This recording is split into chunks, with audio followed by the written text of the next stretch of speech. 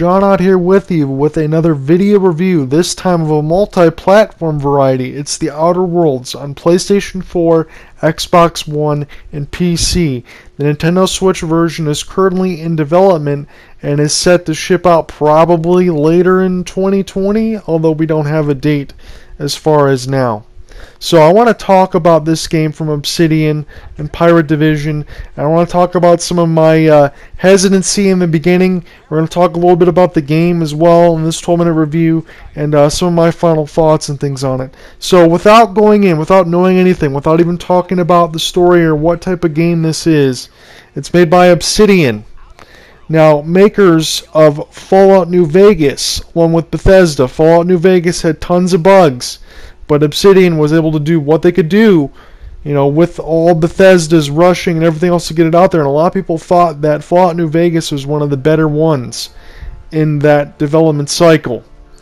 Now Obsidian goes out, makes their own studio, you get The Outer Worlds. So if you loved Fallout New Vegas, if you loved Fallout 3, if you loved Knights of the Old Republic, Mass Effect, games to that accord, you will love Outer Worlds.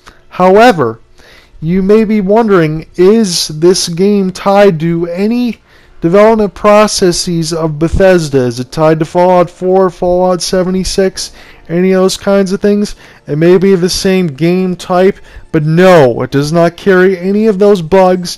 It does not carry a $100 price tag a year just to be able to play online, to have all of your stuff stripped away through the scrap box, and have places and private servers that are looted already. No, Pirate Division should be commended in this type of day and age in 2019 that they have made a game. They have made a game of high quality, and they have not allowed any, you know, malcontent DLC or anything else to flood into it. The game is just made very well, and in 2019 it's a game. It comes out on your console, it's a game itself, it begs to be played, and that's all that it is. It's a damn good game in its own right. And without any hindrances, and I have never even encountered a bug throughout my entire playthrough, it's just a beautifully made game, and a very well made game at that. So Pirate Division, I want to talk about that as well. I did not know going into that they are a subsidiary of 2K Properties, meaning if you heard about it within the last couple months of NBA 2K20 and WWE 2K20, some of the worst games on the planet, you know, marred by bugs, gambling instances, and just downright pissing off the community.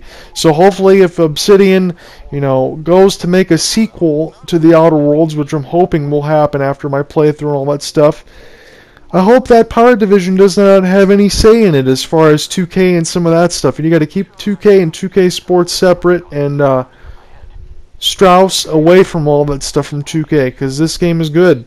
So with all that stuff on the side, no worries. Outer Worlds is the RPG that you've come to expect. So again, if you're familiar with, you know, Mass Effect, Fallout New Vegas, Knights of the Old Republic, you're going to be at peace here. Now, what I think sets it apart, not only just not having any graphical bugs and things like that, the guys at Obsidian have done a wonderful job as far as making the world believable. The writing in this game is downright hilarious at times, and it makes it play beautifully when you want to play the way you want to play. In games like this, you can decide if you want to go in, you know, with just melee weapons, with just guns, if you want to sneak around, if you want to hack, if you want to lockpick things, if you want your teammates to do most of the damage. You can play this game any damn way that you want to, and it makes it fun. The experience, no matter what you choose, no matter how you decide to play it, will be tailored to you, and you can make it work. You can come up with some truly wild play styles, and yet again, you will find yourself at peace with this game. So let me talk about the story a little bit without spoiling too much. So you're a frozen colonist from the Hope that's revived by Dr. Phineas Wells. Wells wants to unfreeze the rest of the colonists, but he needs your help to save those people from the Hope in Terra 2. Now, you can decide to do that. You can also decide as you go throughout your playthrough that you're going to side with the board and figure out the rest of the problems that you have going on in the world. Will you side with the mad scientist to try to save your own people? Will you side with the board? Or will you just decide to do your own thing? Or will you, fuck up completely with one of the secret endings that are in the game without spoiling too much? This is your oyster to explore however you want. Now, in this second segment of gameplay that you see right here, I lie, cheat, and steal all my way to the top. And I loved playing that way. No, when I played through this game, I did not have strength, dexterity, and temperament, meaning I couldn't dodge all that well. I couldn't carry as much stuff. If I used a melee weapon, I couldn't hurt a fly. Or I didn't even have passive health regeneration throughout my playthrough. You might say, John, that all sounds like a nightmare. But again, I say, play how you want to play. You can make this game work to your advantage, and I did. I try to think about it, within 15 minutes before starting the game, staring at the stat screen more than creating my own character, figuring out how I wanted to decide to play. I wanted to master the dialogue tree. So what did I do?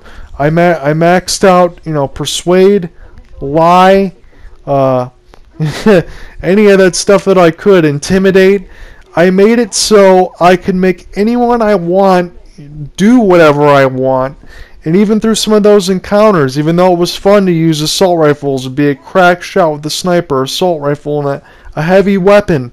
No, I couldn't use any melee weapons, but the fighting still felt good using any guns. But I could slow down time, just like you can kind of change some of those things there, but I could make any person do whatever I wanted them to do. And because the writing was so damn good at times, I laughed out loud as just masses of enemies just bend to my every will. That was one of the ways I like to play this game, and I thought it was super enjoyable in that vein. So, gameplay wise, you're going to go around and traverse the open world, and you're going to help other NPCs around their way.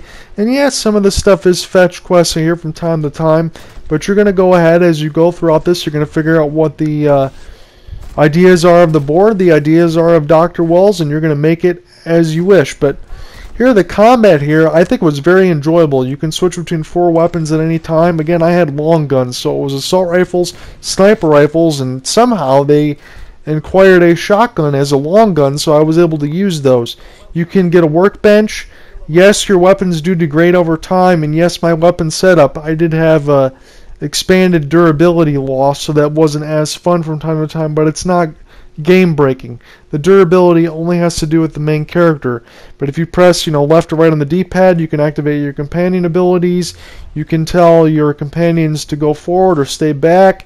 If you go into the menu with the touchpad or the select button on the Xbox One, you can go in there and tell them to attack from close range, from far away. You can have any characters that you have in your party and be able to equip any weapons.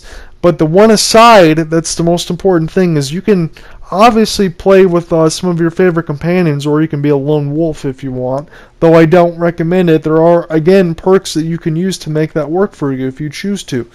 But what you can do is you can see like Pravati here, or Vicar Max. You can see that Pravati is really good at using lockpicks or getting persuade, or Vicar Max is really good at intimidating, hacking things in there. So their supplemental skills adds bonus to your skills. So once you get to the levels and things that you want, you are able to tailor the experience how you want to and just play the way that you want to. If you don't like what you have, just go into the unreliable ship that you get and start over. You can go right into there and reset your skills, respec if you will, and get that stuff done.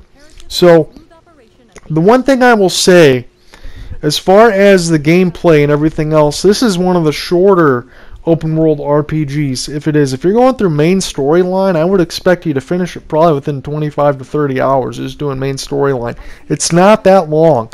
And even some of the side missions, not all of them, turn out to be very useful. It's just leveling up in that sense.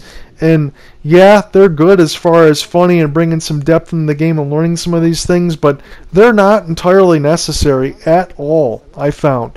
And that's one of those things that I would say, I kind of scratched my head, because a lot of that stuff is tied to side missions, but no, you can go from main storyline and have a complete fun time doing that. So if you don't want to get, boggled down with all that, you can still get, a damn fine experience just going all the way through. The one thing I would say, and I didn't know this going in, but The Outer Worlds is not built in with a love interest in mind. Yes, there are some love interests for some of your side companions if you choose to pursue that, but not with the main character. And a lot of games like this, you usually do see a love interest. I do not see that as a deal breaker, because again, the story was pretty damn well written. The commentary was, fun from your teammates from side to side. They are, not just husks. They will help you with the combat, and they will be quite serviceable. And the game is very good as a whole. So, whether you're going from place to place trying to get some other side missions done, or you're just traversing the locations, the load times at times can be a little bit of a detriment. We'll see how that goes as far as the next-gen consoles, because I'm sure these ones are pretty tapped out. But all in told, Outer Worlds is probably one of my favorite games of 2019.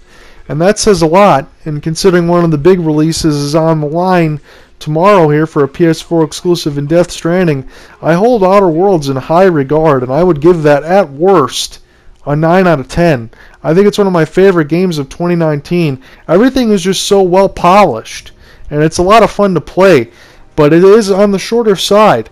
But if that's okay with you, you're able to get all of the experiences that you want, not tied into DLC, not tied into anything else. What you see is what you get, and The Outer Worlds is a damn fine open world RPG that shouldn't be missed. I hope Obsidian can make a sequel real soon, because I'm sure we're all going to be looking forward to it. This is John out signing out. Have a good one.